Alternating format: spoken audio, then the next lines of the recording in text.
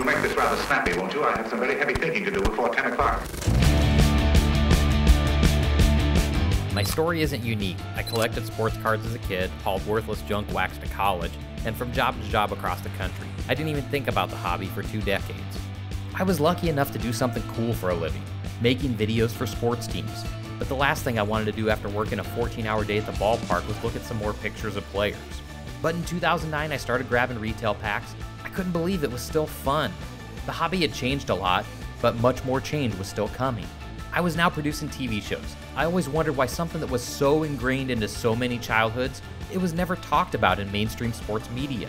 11 years later, pandemic hits, everyone's talking about sports cards. The hobby absolutely explodes. So the hobby not being in mainstream sports media thing, I decided to change that. Emails to sports networks about a sports card TV show were responded with an immediate yes, and how quickly can you start? I've been watching MLB pitcher Matt Strahm open packs on his Stadium Polls YouTube page for almost a year. DM'd him on Twitter, he replied, "Let's do it." 3 months later, we're filming our first episode in Arizona. Now 2 years later, we've told incredible stories across 25 states. It's a platform the hobby hasn't had in its 150 years of existence.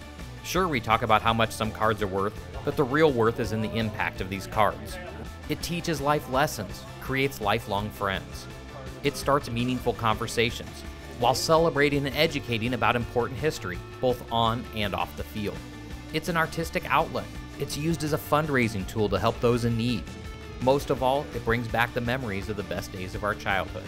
There truly is a connection in every card, and the Card Life is proud to have the opportunity to showcase how every single month.